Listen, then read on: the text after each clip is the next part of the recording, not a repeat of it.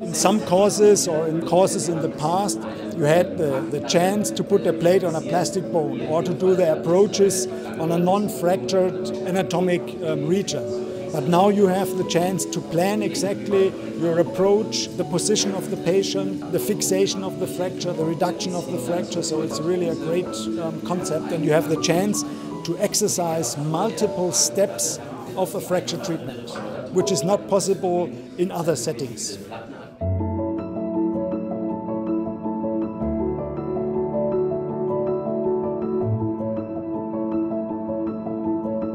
He doesn't have to tell, I would, I should, I could. He has to do it. He can show it. So it's a beautiful teaching and coaching tool. I could imagine to put it also in the examination.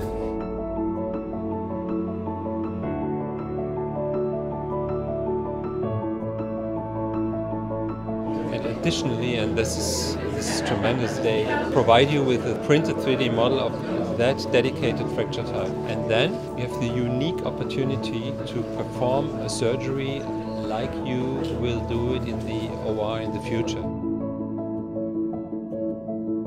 To really go to the last tips and tricks that you can give for fine adaptation of difficult situations, this is excellent with this kind of fractures and specimens.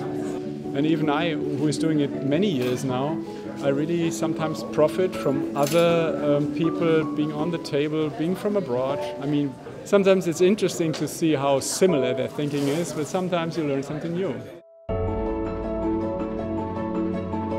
The benefit is first the patient, because he has not the trainee who does it the first time on the patient. Also for the industry, where a lot of people from the industry can take part, can observe, maybe improve their instruments, their implants, which is not possible in the operating room. I think it should be absolutely a mandatory part in the program of orthopedic and trauma residencies. So you really don't want to do the fractures in the middle of the night at 2 o'clock the first time. It's like in reality, so it's a good thing. This is the most developed course format I personally know.